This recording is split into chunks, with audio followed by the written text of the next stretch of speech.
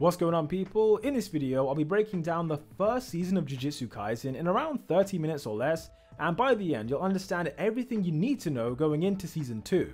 To make the timeline flow easier, one important detail I want to explain right from the beginning is the existence of cursed energy. In Jujutsu Kaisen, cursed energy is a mystical power source created from negative emotions, and for most people, their cursed energy just leaks out whenever they feel angry or upset. Over time, all this leaking cursed energy merges together in certain places to form invisible monsters known as cursed spirits. Although 99% of the population can't see them, these spirits kill thousands of people every single year, and the only ones who are trying to prevent this are the Jujutsu sorcerers. For now, the two main things you should remember about sorcerers is that they're actually able to see curses unlike everyone else, and they can harness their own cursed energy to activate superhuman abilities. With that explained, season 1 of Jujutsu Kaisen starts off with Yuji Itadori, who's a freakishly strong high school student and member of the Occult Research Club. The aim of this small club is for students to theorize about paranormal activity, but in Yuji's case there's a very personal reason why he joined. For nearly all of his life, he was raised by his granddad, Mr Itadori, who's now currently in hospital on the verge of death. Because of that, Yuji wanted to join a club that required the least amount of commitment so that he'd have enough free time to visit the hospital after school. In episode 1, Yuji visits his granddad for the final time, and during their last conversation, it's implied that Mr Itadori has no other friends or family who would want to be there. With his dying breaths, he basically warns his grandson not to end up alone like him, and he says that Yuji should use his strength to help people. Following that, Mr Itadori quietly passes away, but it doesn't take long for a Jujutsu sorcerer to then show up at the hospital. The name of this young sorcerer is Megumi Fushiguro, and he was sent on a mission to find a dangerous object. For a bit of context here, 1,000 years ago there was an evil sorcerer called Sukuna, who was arguably the greatest of all time, and when he died his soul was divided into 20 fingers. Each of these fingers contains a godly amount of cursed energy, and it just so happens that one of them was sealed inside a box at Yuji's school. Fushiguro's job was to retrieve that box before it began to hurt anyone. However, by the time he arrived it had already been taken. This is what brings us back to the hospital, where Yuji confesses that it was him who found the cursed object, but since he didn't know what it was, he gave it to his friends in the Occult Research Club. In doing so, he put their lives in serious danger because at the school they were currently in the process of unsealing the finger. According to Fushiguro, this is the worst thing that could happen, as he reveals that if the seal is broken, cursed spirits will be attracted to the area and will likely kill Yuji's friends. It's why in this scene the two of them rush to the school as fast as they can, and as Megumi enters the building he's confronted by a bunch of creepy looking curses. Luckily for him, he's able to fight most of them off by using his curse technique, and I'm just going to take a second to quickly explain what this is. A curse technique is a unique ability that a sorcerer has to be born with, and the nature of the technique will vary from person to person. For example, there's a technique that manipulates blood, a technique that turns sound waves into weapons, and when it comes to Fushiguro, his technique is called the 10 Shadows. The way it works is that there are 10 different hand gestures that he can make, each of which creates a shadow, and from those shadows he's able to summon up to 10 different Shikigami. In episode 1, he summons his divine dogs to tear apart the cursed spirits, but at this stage in the timeline there are several other Shikigami that he hasn't managed to control. Anyway, on the outside of the school, Yuji was told to wait here by Fushiguro, but after remembering what his granddad said about helping others, he decides to try and do something. Using his insane strength, Itadori jumps all the way up to the 4th floor of the school and manages to save his friends from being eaten by a curse. Prior to this moment, Yuji had never seen a cursed spirit in his life, but in near-death situations and in places with godly amounts of cursed energy, non-sorcerers like him are sometimes able to see them. As Itadori then picks up the cursed object, Fushiguro reveals that the reason spirits are attracted to Sukuna's finger is because swallowing all that cursed energy would make them more powerful. Seconds later, the group then gets attacked by the toughest curse so far, and during the chaos it beats up Megumi to the point where he can't really focus on his technique. At the same time, Yuji puts up a good fight, but as a non-sorcerer it's impossible to kill spirits with his bare hands. That's why after it begins to overpower him, he decides that the best way to win is to swallow Sukuna's finger for himself. Based on what Fushiguro said, Yuji assumes that eating this will give him a ton of cursed energy, although what he doesn't know is that the finger is poisonous to humans. From the sidelines, Megumi watches on in horror, fully expecting Itadori to die from this, but out of nowhere, Sukuna's ancient soul takes over his body. The anime described this as a 1 in a million outcome that isn't supposed to happen, and within seconds, Sukuna effortlessly wipes out the cursed spirit. Surprisingly though, despite him being the strongest cursed object of all time, Yuji's soul somehow manages to regain control. This is good news since it means that for now, Sukuna can't go on a rampage, but from Megumi's perspective, it's still the worst day of his life. Thinking that Sukuna might still be in control, Fushiguro prepares to sacrifice himself by making the hand gesture to summon his most uncontrollable and overpowered Shikigami. Had he followed through with this, it's guaranteed that both himself and Yuji would have been killed, but fortunately for them, Gojo shows up before it happens. In the world of Jujutsu sorcerers, Satoru Gojo is by far the most talented human alive, and he also happens to be Megumi's teacher. His limitless curse technique gives him the power to manipulate space itself, and as a result he can teleport, erase matter, blow things away, make himself physically untouchable, and he never runs out of curse energy due to his special eyes. Now, after arriving at Fushiguro's location, Gojo takes an interest in Yuji and his unique ability to suppress Sukuna's soul. A rare talent like this could be incredibly valuable, but sadly, according to Jujutsu regulations, anyone possessed by a cursed object can't be allowed to survive. Regardless, Megumi urges his teacher to find a way to save Yuji's life, and so the next day Gojo brings Itadori to Jujutsu High. Hidden away in the mountains of Tokyo, Jujutsu High School is where generations of sorcerers have gone to master their techniques, including Gojo himself. The school is managed by a group of old men referred to as the higher-ups, and these guys are responsible for making the regulations. Unsurprisingly, once they found out about Yuji's situation, they ordered for him to be put to death, but Gojo made a convincing argument for delaying the execution. For the past 1,000 years, nothing has ever been strong enough to destroy Sukuna, but thanks to Itadori, they now have a real chance. Gojo's idea is that before Yuji gets executed, he should join Jujutsu High, where they can use him to track down all the remaining fingers. Once that's done, Yuji can then eat the rest of Sukuna's soul, so that when he gets executed, Sukuna will die at the same time. The higher-ups agreed to this proposal since it's their best chance to finally defeat the King of Curses, while from Yuji's point of view, even though he doesn't want to get executed, he was fine with going along with the plan for two reasons. The first reason is that by eliminating Sukuna, fewer people will die from curses, and so in this way, Itadori is helping others just like his granddad wanted. The second reason is that because he's the only person who can do this job, he feels like he'd regret it if he just sat by and did nothing. After hearing this, the principal of Jujutsu High enrolls Yuji as a first-year student alongside Fushiguro and one other person. Nobara Kugisaki is the feisty new student joining the class, and one thing you should know about her is that she's from the countryside and therefore isn't used to the kind of spirits that exist in Tokyo. This is why in episode 3, Gojo tries to test Nobara's skills by sending her and Yuji into a haunted building. Once they get inside, the two students then immediately split up, with Kugisaki being unimpressed at how Itadori only recently learnt about curses. Despite his inexperience though, he still exercises a spirit by himself by using this thing called a curse tool. As the name suggests, curse tools are weapons that have curse energy flowing through them, and they can be used by literally anyone to exercise a curse. Meanwhile, on the top floor of the building, Nobara is put in a very tricky situation when a low-level spirit takes a child hostage. Generally speaking, highly populated areas like Tokyo generate more curse energy than the countryside, and a knock-on effect of this is that the curses here are more intelligent. This curse was smart enough to recognize that it couldn't beat Kugisaki in a fight, and so instead it forces her to surrender by threatening the boy. In this moment, she accepts to herself that she's probably not gonna make it. However, Itadori saves the day as he bursts through the wall. This gave Nobara an opening to exorcise the cursed spirit, and in the aftermath, she opens up to Yuji about the reason she became a sorcerer. When she was younger, a family from Tokyo moved into her village, but were eventually forced to leave after receiving abuse from the locals. One of the girls in that family was Nobara's best friend at the time, and ever since the incident, Kugisaki has hated the countryside. Transferring to Jujutsu High was the only way for her to escape, and by arriving in Tokyo, she hopes that someday she'll bump into her old friend. Moving on, 2 weeks later, Nobara, Yuji, and Fushiguro are sent on a dangerous mission where unfortunately one of them ends up dead. To understand how this happened, we need to realize that when Sukuna came back to life, it led to a chain reaction in which his other 19 fingers were awakened. As a result, they now produce even more curse energy than usual, and on this mission, the group encounters a spirit that consumed one of these supercharged fingers. Cursed spirits of this level would usually be dealt with by someone like Gojo, but on this occasion he was away on business and apparently no one else was free.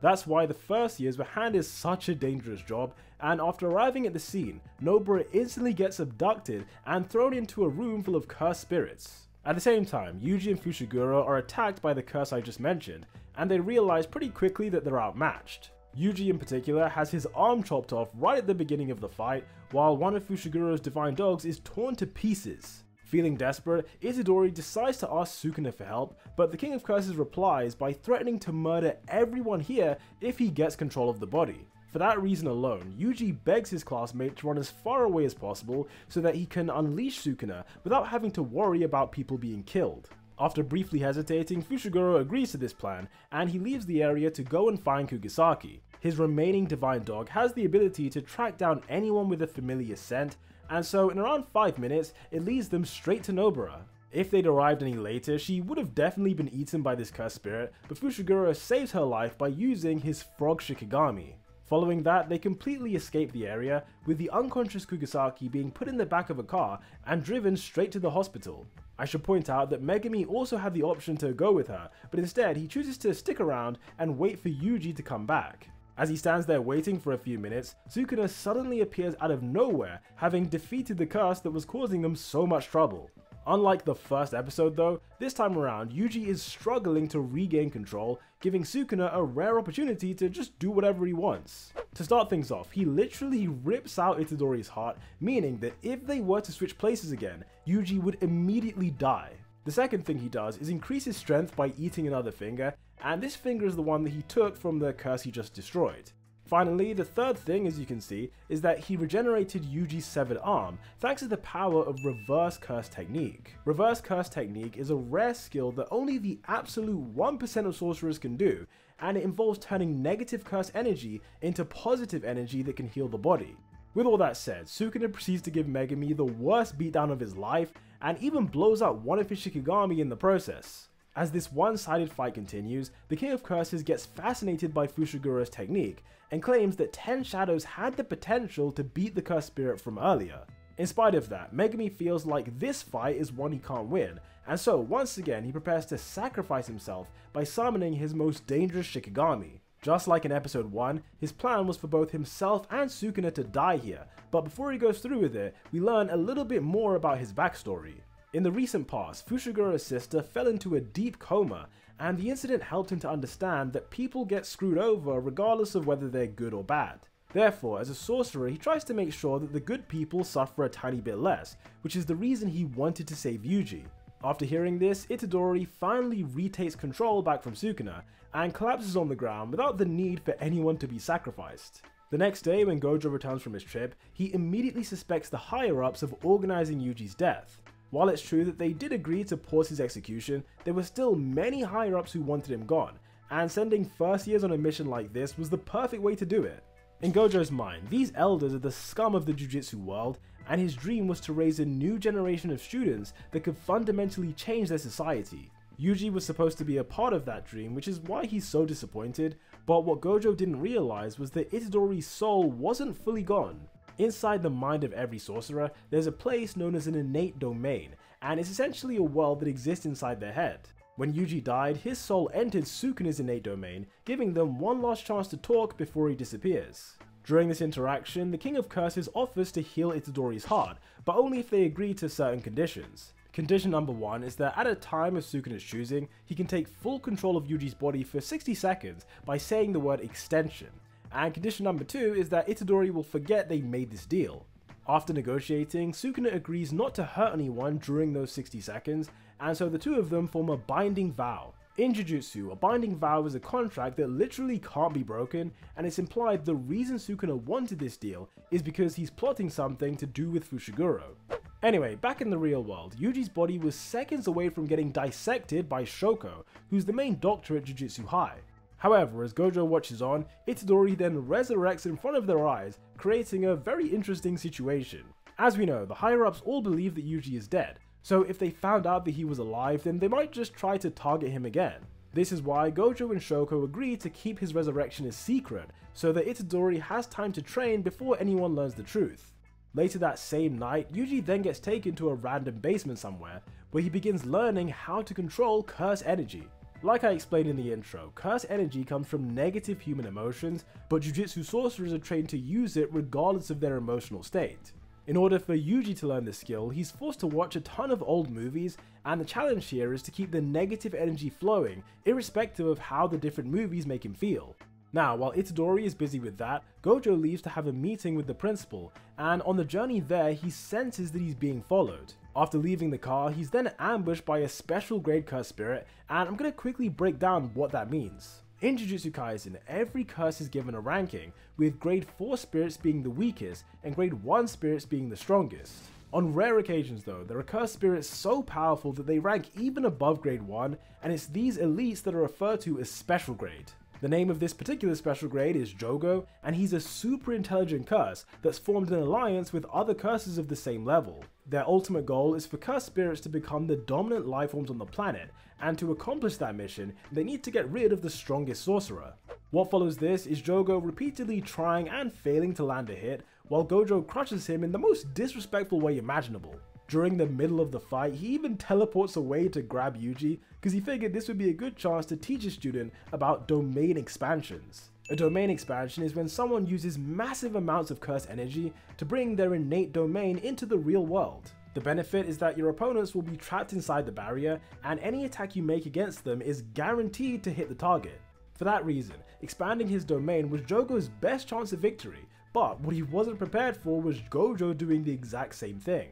When two domains are activated in the same space, the more polished domain will nearly always override the other one, and in this case, Jogo loses instantly. Usually this would be the part where he gets exercised as well, but Gojo decides to temporarily spare his life so that he can find out why the curse ambushed him in the first place. To be specific, Gojo wants to know who the special grade is working with, and I guess now is a good time to explain the other members of Jogo's group. To start with, we have Hanami, who's an intelligent cursed spirit created from the fear that people have of the forest. Because of why he was born, his technique lets him generate flowers and other natural things that you'd expect to find in a forest environment. Next up, we have Dagon, who was created from the fear that people have of the ocean, hence why his domain expansion is this sunny beach. After him is Mahito, who's the leader of the group, and Mahito is a spirit born from the hatred that humans have towards each other. As a consequence, Mahito has a deep understanding of how people think, and his technique enables him to transform their soul in terrifying ways. Finally, the last member of this team is Suguru Geto, who's a human sorcerer and Gojo's former best friend. Back in their younger days, they were classmates together at Jujutsu High, and Season 2 will show us exactly what happened to their relationship. For now though, all you have to know is that everyone in the Jujutsu world thinks that Geto is dead, and they have no idea that he's secretly working with these cursed spirits. Switching back to Jogo's battle with Gojo, you'll notice that in the background, two of his allies have been watching him fight. Although neither of them wanted to get involved, Hanami decides that he can't just stand back and watch his fellow curse be destroyed. Therefore, he creates a big distraction using his technique, which gives Hanami a small opening to swoop in and save Jogo's life. This was a super risky move since there was always a chance that Gojo would have exercised them both, but luckily in this situation they do manage to escape. Following that encounter, the special grades realize that they don't have what it takes to kill the strongest sorcerer, which to be fair is something Geto tried to tell them from the beginning. Instead, his idea to deal with Gojo is to seal his former best friend inside the prison realm, which is a cursed object that traps its target in another dimension. For this scheme to work though, there are certain preparations that Geto has to make, which is why he says that they should wait a few months until October the 31st. Flashing forward to September, by this point Yuji has been secretly training for a while, and he's learnt the basics of using curse energy. To test out his new skills, Gojo sends him on a mission with Nanami, who's a grade 1 sorcerer and one of the few people that Gojo can trust. Together, their job is to investigate the murder of 3 high school students who were gruesomely disfigured in a local cinema. The way they were killed means that a cursed spirit is likely responsible, and after looking into it, Nanami discovers 2 things. Number 1, at the time of the killings, there was another boy in the cinema called Junpei who could possibly be a witness. Number 2, whoever the murderer is left behind obvious clues, almost like they want to be found. The next day, these clues bring Nanami to a location in the sewer, where he comes face to face with Mahito. Despite being the leader of his group, Mahito is a relatively young curse who spends his days experimenting on humans with his technique. Luring Nanami to the sewers was just another one of those experiments, as he wanted to transform the soul of a Jujutsu sorcerer. What comes after this is one of the best fights in season 1 that ends in a draw, as Mahito is crushed under a pile of rubble, while Nanami escapes with a non-life-threatening injury. At the exact same time, Yuji approaches Junpei to ask him a few questions, and it turns out the boy is able to see curses. Back in the cinema, he witnessed Mahito murdering his classmates, but rather than being scared, he wanted to know if he could learn the same power. In case you want to know why he's like this, Junpei is a character who was severely bullied at school, and the cinema victims were 3 of the bullies who made his life hell. Therefore, he didn't really care that they died, and after this incident, Mahito realized that Junpei could be useful to him. Remember, although the goal of Mahito's group is for curses to overthrow humanity, sealing Gojo was only one part of their plan. The second part is for Sukuna to join their side, and to make this happen, what they need is a human who can get close to Yuji. This is where Junpei comes in, because in episode 11, Mahito literally tells him to make friends with anyone wearing the Jujutsu High uniform. When Junpei then meets Itadori, this is exactly what happens, as they form a genuine connection over their love of movies. In fact, they get along so well that Yuji gets invited round to his house for dinner, while off in the distance, Geto is secretly observing the whole thing. Later that evening, it's implied that he talks to Mahito about what he saw, as they come up with a solid strategy to get Sukuna on their team. Without going into all the details, their plan was to engineer a situation in which Yuji would be forced to give permanent control of his body to the King of Curses. Mahito believed that by doing this favor for Sukuna, he'd be more likely to assist the group in their mission to become the dominant lifeforms. The very next day, this plan is then set into motion as Junpei gets brutally disfigured right in front of Yuji's eyes. Naturally, Itadori doesn't have any powers to change his friend back to normal, and so he begs Sukuna for help and offers up his entire body in exchange for saving Junpei. Of course, this outcome is exactly what Mahito was hoping would happen, but in a shocking turn of events, the King of Curses chooses not to accept the deal. Part of the reason he says no is that he just enjoys seeing Yuji suffer, but another reason is that they already made a deal that will let him take over whenever he needs to. On top of that, it's unclear whether reverse curse technique can cure someone whose soul has been manipulated, and so yeah, just overall it wasn't the best deal for Sukuna. As a result, Junpei drops dead right there and then, causing Yuji to lose his mind as he tries to get revenge against Mahito.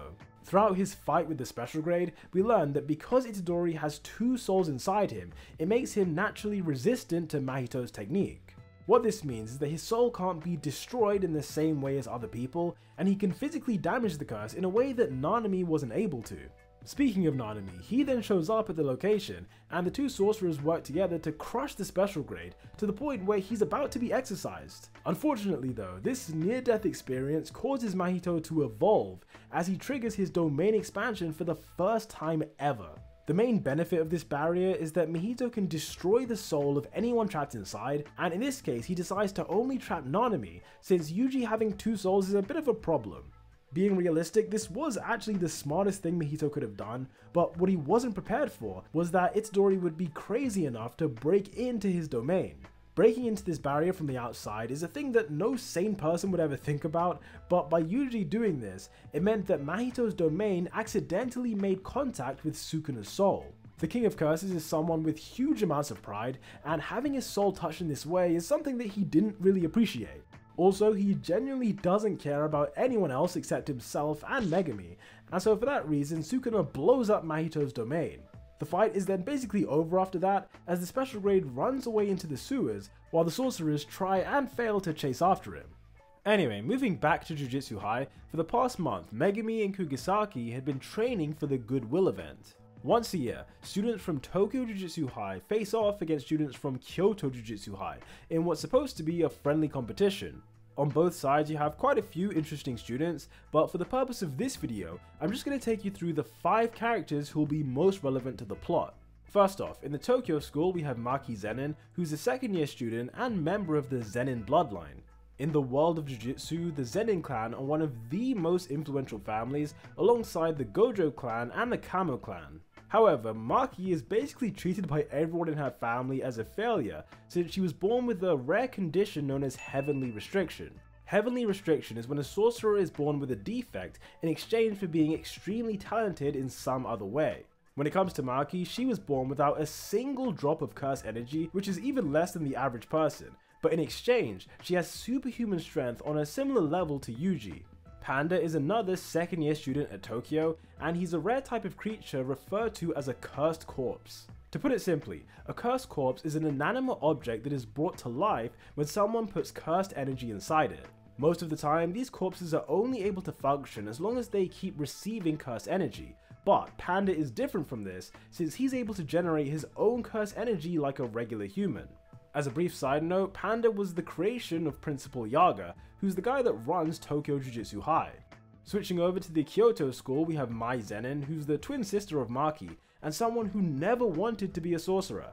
It was only when Maki joined Jujutsu High that Mai was pressured to go down a similar path, and as you can imagine, they don't really get along.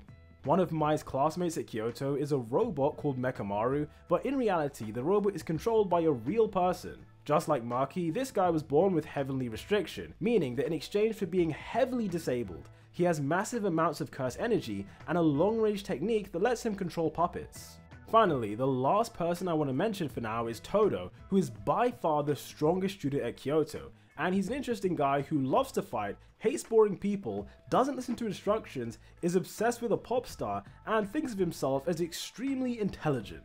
On the day of the Goodwill event, he and his classmates travel to Tokyo to take part in a team battle against Fushiguro's group. However, just before it gets underway, Gojo turns up with a surprise for everyone as he dramatically reveals that Yuji is still alive.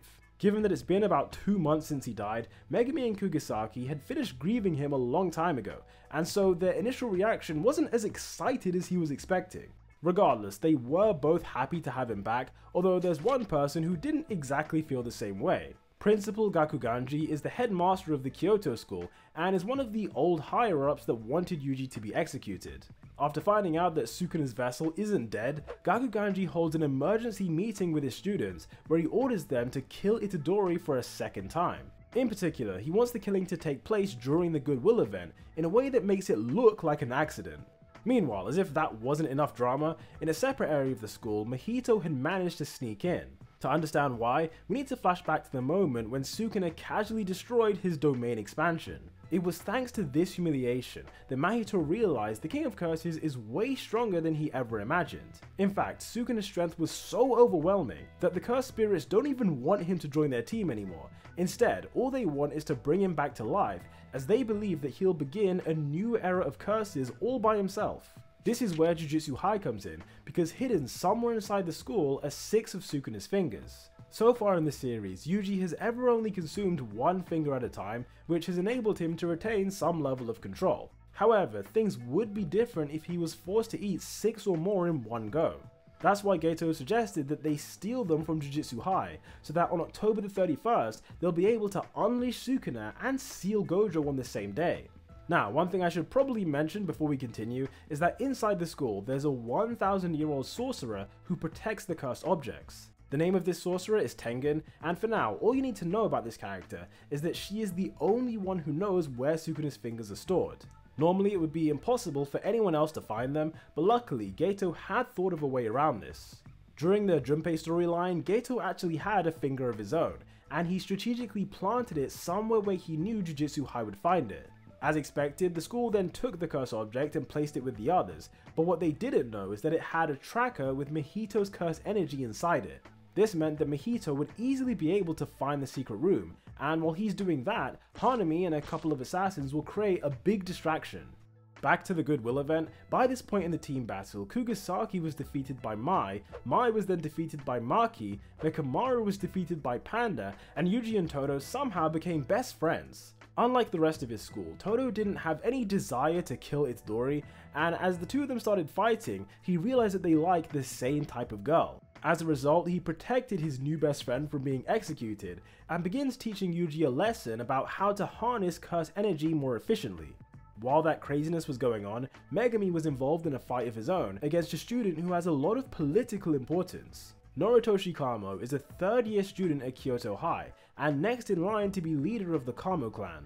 I mentioned earlier that the Kamo clan is equal to the Gojo clan and the Zenin clan, meaning Noritoshi himself is a future higher-up of the Jujutsu world. Despite that, he has a super complicated family situation, which is why he feels like he can relate to Fushiguro. 11 years ago, Fushiguro's dad disappeared without a trace, and Gojo stepped in to essentially become his new legal guardian. What makes this complicated is that Megumi's father was from the Zenin clan, meaning that Fushiguro is a sorcerer with Zenin blood, but who's more closely associated with the Gojos. Anyway, during his fight with Noritoshi, things get interrupted when Hanami shows up. The special grade attacks them so badly that Megumi thinks about sacrificing himself for the third time, but he chooses not to when some other Tokyo students come to help. Gradually, the battle keeps evolving until Yuji and Todo are the main ones fighting Hanami, and they're able to deal a good amount of damage. Todo's curse technique lets him switch places with anything that has a certain amount of curse energy, and so he constantly confuses the special grade by changing positions. At the same time, Yuji is now a lot stronger thanks to his new best friend, and he punches Hanami with an attack known as Black Flash. Black Flash is a rare thing that happens when sorcerers are fully in tune with their curse energy, and it increases the strength of their attacks by more than double. Together, Yuji and Todo force Hanami into a desperate situation where he felt like his best option to survive was to activate his domain expansion.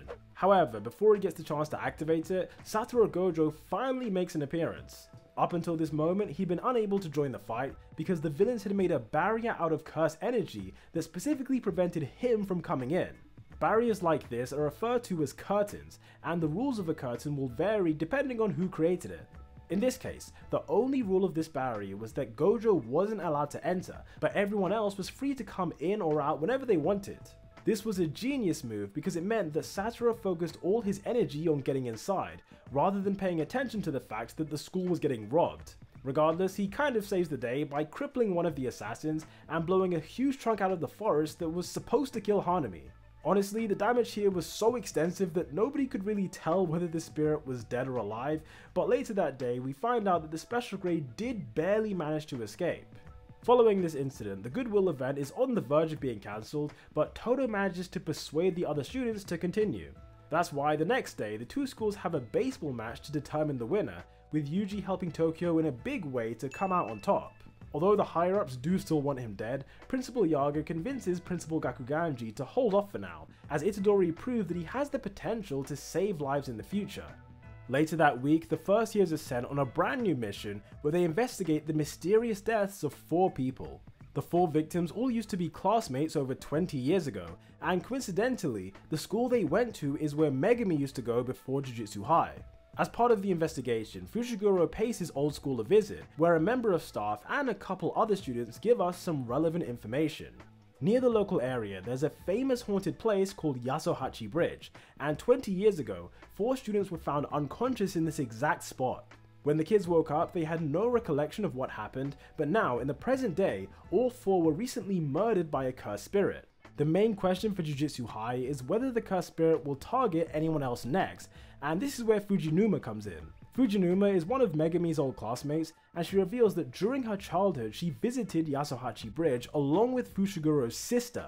What this means is that based on all the evidence so far, the curse that killed those 4 men will likely go after Fujinuma and Sumiki within the next 1 or 2 weeks. Therefore, in order to save their lives, it's important that this spirit is exorcised as soon as humanly possible, which is why the first years arrive at the bridge. Pretty soon, the 3 of them then walk into a barrier made of cursed energy, and once inside, they get confronted by a creature they've never faced before. For a bit of context here, 150 years ago there was an evil sorcerer called Noritoshi Kamo, who was the ancestor of the Noritoshi in the present day. The old Noritoshi was infamous for his disgusting experiments, one of which was to create a life form that was both half human and half cursed spirit. In total, he made 9 of these hybrids, and the official name for them is the Curse Womb Death Paintings. For decades, all 9 death paintings were hidden inside Jujutsu High in the same storeroom as Sukuna's fingers. When Mahito robbed the school, he took 3 of the death paintings with him, and with Geito's help, Chozo, Eizo, and Kijisu were brought back to life in new bodies. Despite them being hybrids, the 3 brothers feel no loyalty towards humans or cursed spirits, as the only thing they care about is protecting each other. For that reason, they do agree to help Mahito, because the world he's trying to create is one where the death paintings might be able to live in peace. Following that, Eizo and Kijisu were set on a mission to find one of Sukuna's missing fingers, which just so happens to be under Yasuhachi Bridge. This is what leads to a fight between the death paintings and Yujisaki, while Megumi is left to fight against the curse that they came here to kill. A long time ago, this cursed spirit had absorbed one of Sukuna's fingers, but for a while nothing happened because the fingers weren't awakened. However, once Sukuna was reincarnated a few months ago, all the fingers woke up and the curse of Yasuhachi Bridge then became active. This means that the recent death of those 4 adults and the upcoming death of Sumiki, it can all be traced back to Yuji's decision to eat the cursed object. Anyway, it goes without saying that the cursed spirit of Yasuhachi Bridge was incredibly strong, even more so than the one they faced earlier in the series. Within seconds, it almost instantly knocks Fushiguro unconscious and puts him in a situation where he doesn't have much hope of survival. That's why, for the 4th time this season, he gets ready to sacrifice himself by summoning a Shikigami that he knows will kill them both. Before he fully summons it though, he remembers something that was said to him by 2 of the strongest sorcerers of all time. As we know, Sukuna outright stated that Megumi has the potential to beat curses like this, while Gojo encouraged his student to abandon this sacrificial mentality that keeps holding him back. Therefore, instead of just sacrificing himself, Fushiguro chooses to go all out as he attempts to manifest his domain in the real world. Only sorcerers of the highest level can do this, and while Megumi isn't on that level yet, he's able to create an incomplete domain expansion. Within this shadowy domain, he can create clones of himself and clones of his Shikigami, which are used to overwhelm the special grade spirit. He then finishes it off by activating his divine dog, which brutally rips out Sukuna's finger from inside the spirit's chest. In the end, the result of this fight is that Sumiki and Fujinuma are no longer going to die from the curse of the bridge, but unfortunately his sister is still in a coma due to a completely separate curse that she also has. Meanwhile, Yuji and Kugisaki kill the 2 death paintings, and this was impressive since Eizo and his brother were technically special grade curses. After the incident, Itadori feels slightly guilty for what happened, given that they ended the lives of 2 actual human beings who clearly cared about each other a lot. Although the eldest sibling Chozo wasn't there, his curse technique allowed him to sense that his siblings were killed. Geto then reveals to him that it was Yuji who killed them, and this scene is super important for 2 reasons. Number 1, Geto receiving this intel so quickly proves beyond any doubt that there's someone at Jujutsu High who's feeding him information. Number 2, the death of Chozo's brothers gives him a real motivation to go after Yuji, which should be explored in the next season. A few days later, word begins to spread about how the first years each defeated a special grade, and this leads to a couple different consequences. For a start, Todo makes an official recommendation that they be promoted to grade 1 sorcerers, and his recommendation is supported by one of Gojo's friends, who may or may not have been paid by Gojo to do this. Another thing is that the second years begin training even harder than before, since Maki is determined not to fall behind her cousin Fushiguro and the other 2 first year students. On top of that, although the recent deaths were kind of Itadori's fault, Megumi and Nobara agree not to tell him since they think that he might not be able to deal with the guilt. That being said, an interesting plot twist is that Yuji does actually know it was his fault, but he chooses not to say anything because he doesn't want Fushiguro to feel regret for saving his life. Season 1 then comes to an end with the first years going shopping before Gojo unexpectedly calls them for what he describes as a top secret mission. With that said, that was the whole of JJK Season 1 explained in around 30 minutes, although I think this might end up actually being closer to 40. If you enjoyed this video, then I'd really appreciate if you subscribe so you don't miss out on future content like this, and hit that like button as it does help out with the algorithm. Until the next one, peace out.